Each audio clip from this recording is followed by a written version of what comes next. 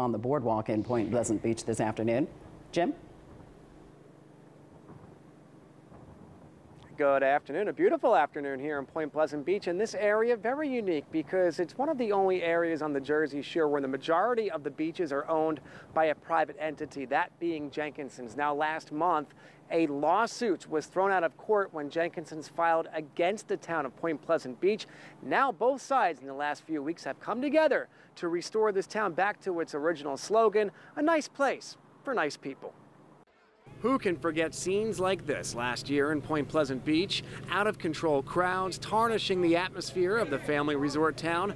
Fights, mountains of trash left behind. Mayor Paul Knitra says this won't happen in 2021. If you come here and you disrespect Point Pleasant Beach, you're going to go home with a nice souvenir as a ticket. The garbage, the disrespectful crowds, definitely something needs to be done about it. Janine Bador spends Monday mornings walking the beaches with other locals, picking up trash left behind. She feels optimistic about this new agreement between the town and its largest business. Hopefully everybody can come together, and if everybody just does their part, it'll be better for everyone. The agreement calls for Jenkinson's to add more private security and off-duty police officers, more trash cans, more beach cleaning crews, more beach patrols.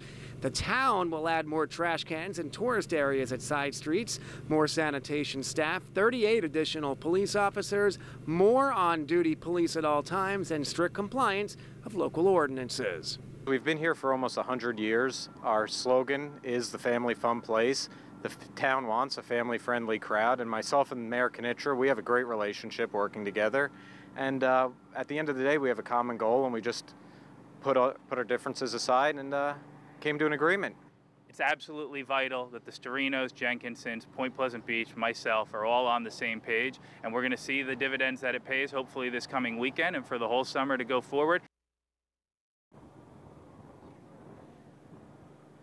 In addition, alcohol will only be served in designated areas. All local ordinances must be strictly followed, and loudspeaker noise simply will not be tolerated.